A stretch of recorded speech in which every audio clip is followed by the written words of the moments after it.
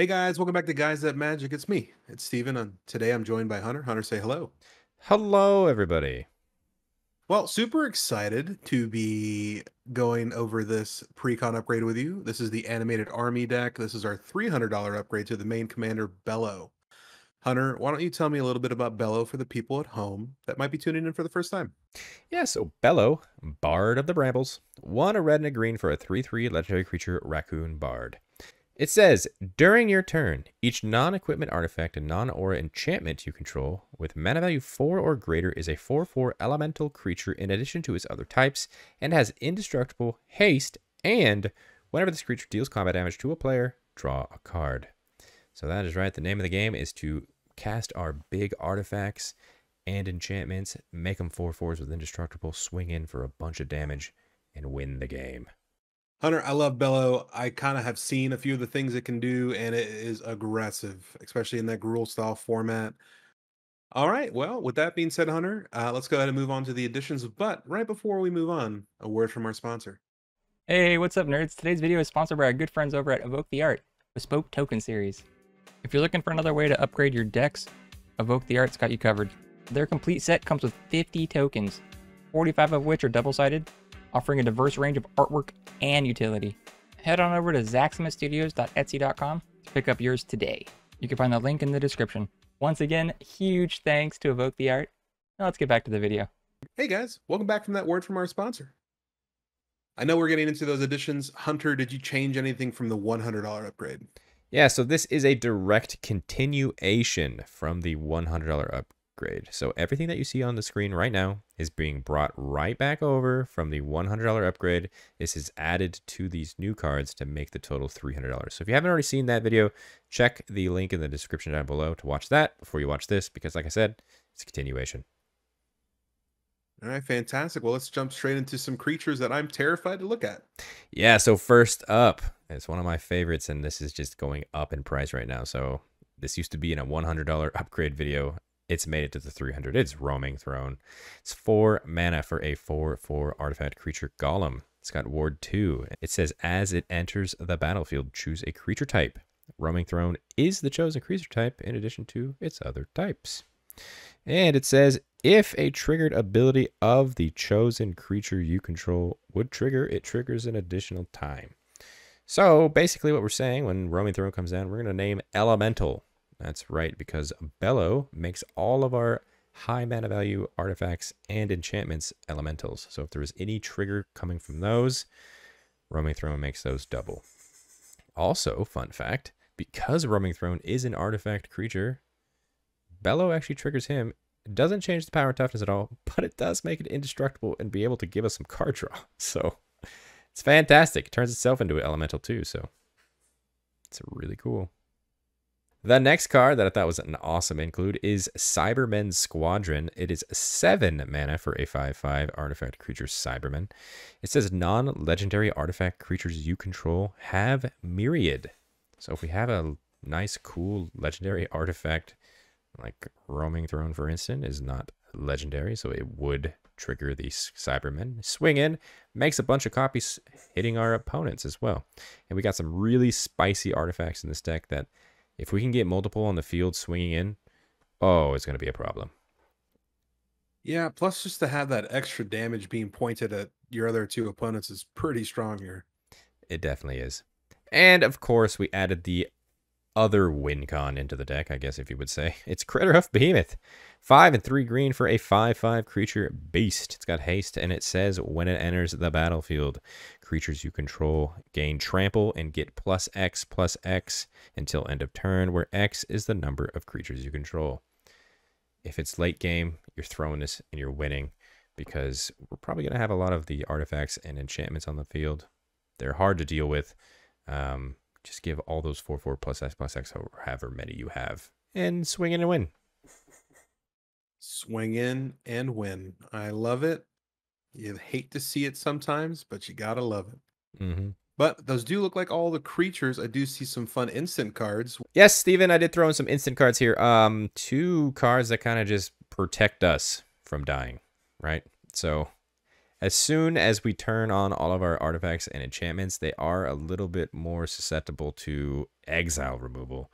They are indestructible, but that does not do anything. So if we have a path to exile or a Swords to Plowshares coming our way, they can just take out these high mana value artifacts or enchantments with 1 mana. And we don't want that. So deflecting swats coming in for 2 and a red, instant if you control your commander, then you don't even need to pay the mana cost for this. It just says choose your targets for the target spell or ability. So just a little protection. I mean, deflecting SWAT always a good include, especially in decks that you're pretty much guaranteed to play your commander a lot. So I really do love this addition. I'm also throwing in Fog. Good old Fog. 1 green mana for an instant that says prevent all combat damage. That would be dealt this turn. We have attacking creatures, but when it's not our turn, those artifacts and enchantments go back to just being artifacts and enchantments. They can't block at all. So Fog is just a little extra way just to protect us from being attacked. If someone's like, I have the win, I can kill that player right now, we just say, no, you can't. Hold the phone. Hold the Fog. Hold the Fog. No. Yeah, bring normally the you fog. always have to. Normally, you always have to like. Is he holding up 1 white mana to remove the piece that I need to kill him? No, he's holding up a green now. Now I got to worry about this. That's right. Worry about the Fog. Well, speaking of things to worry about, I see 3 very spicy artifacts being added to this. Spicy indeed. Akroma's Memorial. 7 generic mana for a legendary artifact. Says creatures you control have flying, first strike, vigilance, trample, haste, and protection from black and from red. Yep, why not? Just get in with even more damage with Akroma's Memorial with all of our stuff coming to life. Now they're just doing even more.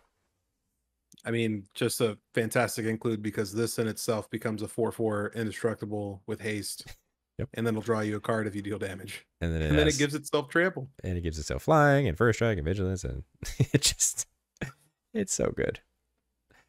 Portal to Phyrexia is also being thrown in here. It's 9 mana for an artifact that says when it enters the battlefield, each opponent sacrifices 3 creatures.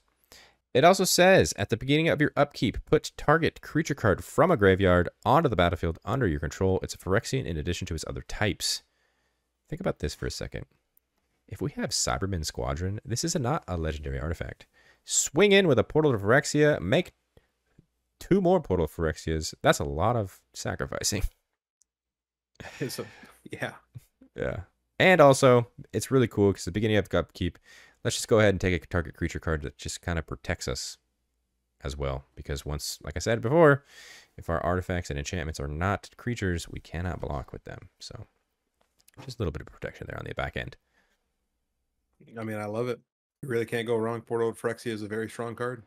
Yeah, and the final artifact we are throwing in here is Ward of Bones. I don't know if you've heard of this, but it's only been printed 1 time in all of Magic. It is 6 mana for an artifact. It says each opponent who controls more creatures than you can't play creature cards. The same is true for artifacts, enchantments, and lands. So basically, if our opponent has a crazy board and they have more creatures than us, then we're putting a cap on that because we can do a bunch of stuff. We're going to have the most creatures because we're going to be animating all of our stuff on our turn. And then when we pass, they're no longer creatures. They can no longer play more creatures. It's pretty cool. I mean, very cool card. Also, just slows the game down a little bit to a certain extent with the artifacts, enchantments, and land stapled on there too. Oh yeah, definitely. It definitely slows the game down, except for us. It's beautiful. Yeah. All right. I love the creatures. I love the other instant spells. The artifacts were extremely spicy. What lands did you throw in? Yep.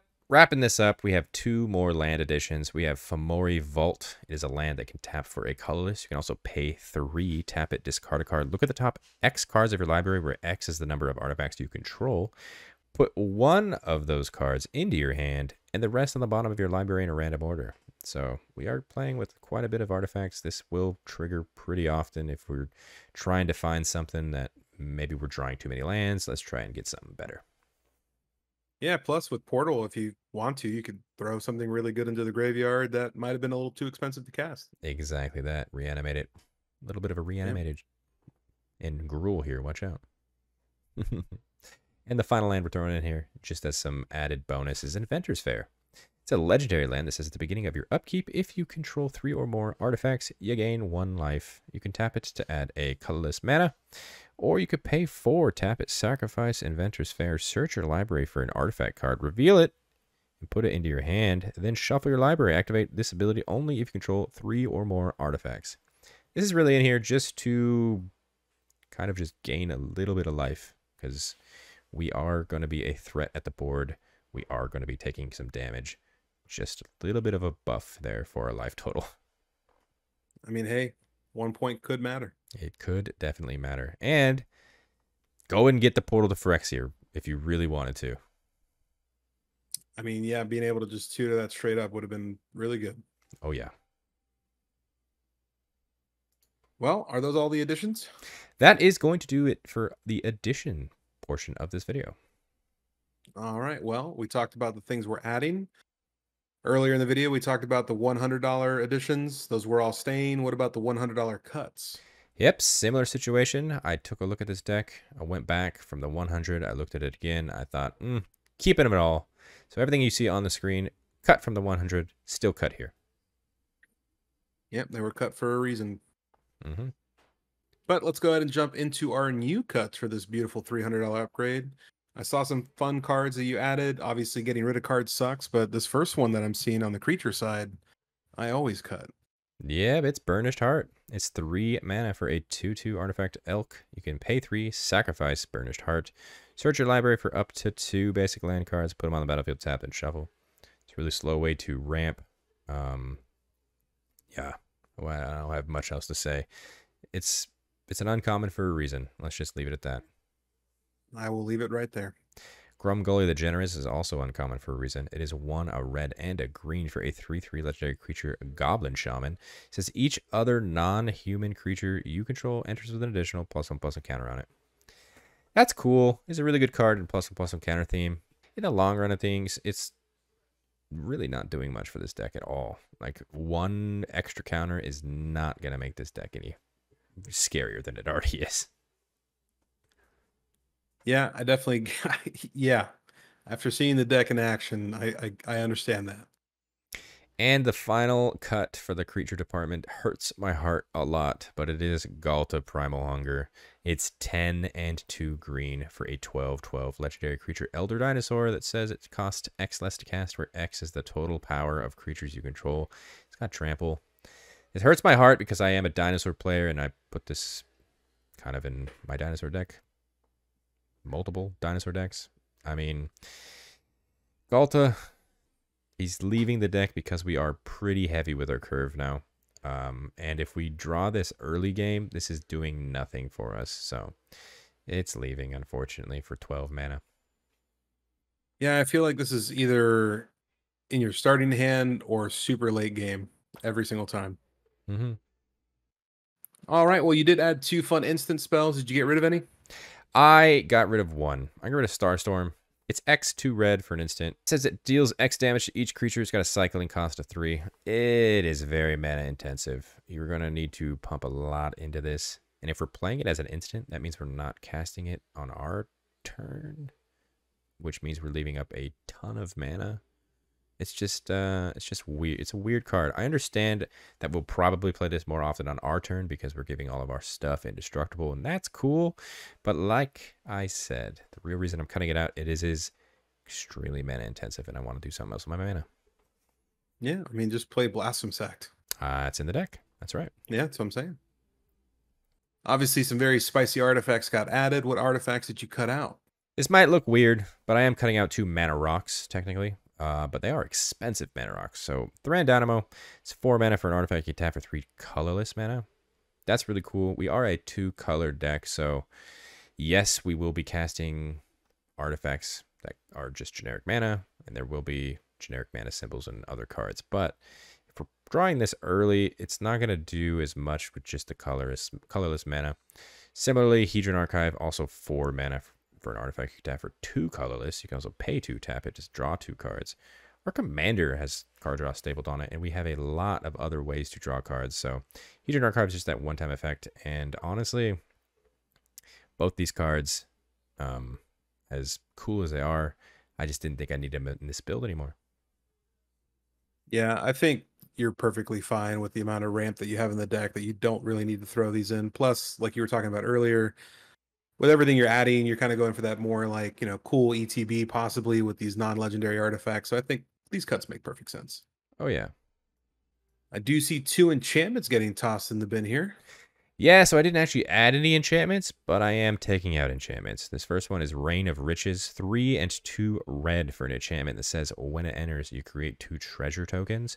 And then the first spell you cast each turn with mana from a treasure was spent to cast it, you cascade. So it's cool, but we did cut quite a bit of the treasure production from the deck. If you watch the 100, you know, like Bootlegger Stash is gone. There's another one that was gone that also made treasure. So treasure is just not very there anymore. And this is the kind of only card that makes treasure at this point. So easy cut here. We're throwing in a lot spicier cards. So we're kind of swapping the curve, you know. Big mana value cards are getting taken out for the better, bigger mana value cards. Definitely get that. And the other one that I'm taking about is Sunbird's Invocation. It is 5 in a red. For enchantment, it says whenever you cast a spell from your hand, reveal the top X cards of your library, where X is that spell's mana value, and you may cast a spell with mana value X or less from among cards revealed this way without paying its mana cost. Put the rest on the bottom of your library in a random order. That just says Cascade, basically. And we just don't need that right now. So, Sunbird's Invocation, cool card, just not cool enough in the deck. Yeah, this is I love Sunbird's Invocation. I think it's a really cool play style. You're spending 6 mana to cast this, and let's be honest, you're probably not doing anything else that turn. So might as well just use that 6 mana elsewhere. Yeah, exactly. And we can use it on throwing in a really cool Ward of Bones. So Exactly. All right, you added 2 lands. I'm assuming you got rid of 2.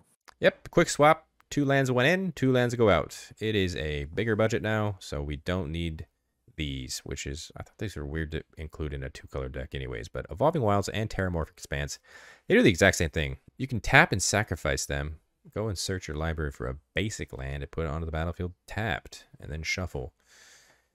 We're a Gruul deck. If you're not hitting like your other color, you've got your own issues to worry about. I don't know why both of these are included. So they're leaving.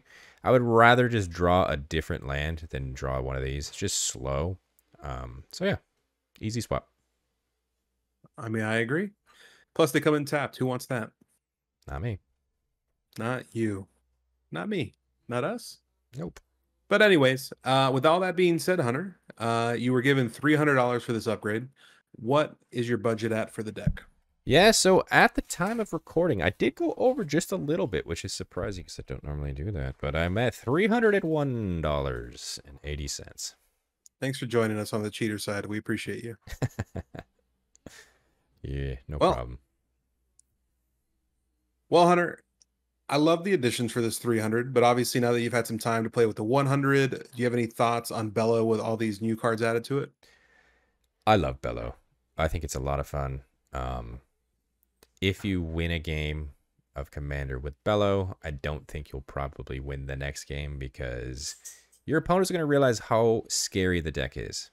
You're going to be playing some mean artifacts, mean enchantments, and they're going to be even meaner with the fact that they're going to be hitting people. So, yes, I do love Bello a lot. I think it's a really fun playstyle. Gruul is all about ramping into the big stuff, and it's a very interesting take because you're ramping into the big, scary non-creature permanents, and I think that's really cool. But they do become creatures, so Bello, thumbs up from me. Yeah, I mean, it's a very fun deck, and it really can catch you off guard because you're just looking at your board and you're like, oh, he's got no creatures. Why am I going to swing at him? And then it's your turn, and then you have way more creatures than I originally thought. Exactly. And it's scary. But with that being said, I think that's going to do it for us. That's going to be Hunter's $300 upgrade to the animated army. If you guys like what you saw, go ahead and leave a comment down below. Go ahead and like and subscribe while you're down there. Let Hunter know what you would have added into his $300 upgrade. Let him know what he took out that you're not that happy about. We love reading your comments. We always go through them. We appreciate you guys every single day. Also on the screen right now, you'll see all of our beautiful Patreons. If you guys want to see what they're seeing, go ahead, look at the description down below. You'll see a link to our Patreon. If you guys want to contribute more, we always appreciate that. Also on Patreon, you'll find our backup game and backup commander upgrades to all of the decks. As well as in the description, you'll find all of our links to all of our social media. It is at Guys That Magic for X, TikTok, and Instagram. And until the next video, we'll catch you guys later. Peace.